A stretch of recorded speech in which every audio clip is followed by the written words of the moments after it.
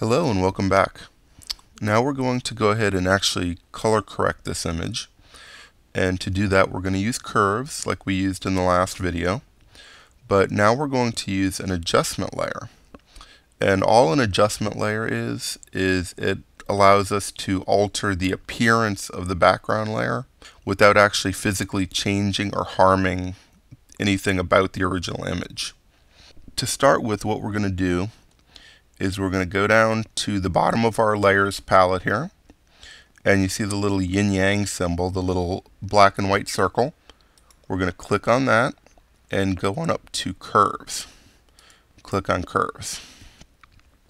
Now we see the same basic dialog box that we saw in the first video, and again all we care about are these three eyedroppers: shadow, midtone, and highlight. And this is going to be really simple. All we need to do is click once on our shadow, either find something that is supposed to be pure black or find the darkest area of the photo.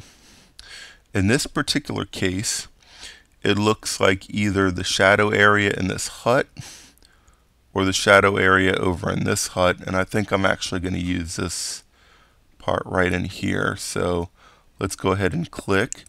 You may not notice too much of a difference, but it lightened the photo slightly. So let's go back and check out the whites. Because we always want to do the midtones last, because those are a little tougher usually. So click on the white eyedropper, and again we're going to find something in the image that is either supposed to be pure white or the lightest area of the image. In this case, this is really a nice, cloudless day. So I'm going to go ahead and click right here in the clouds, and suddenly you notice that the whole image has really brightened up, and it's really gotten rid of that blue cast that was over the entire image before.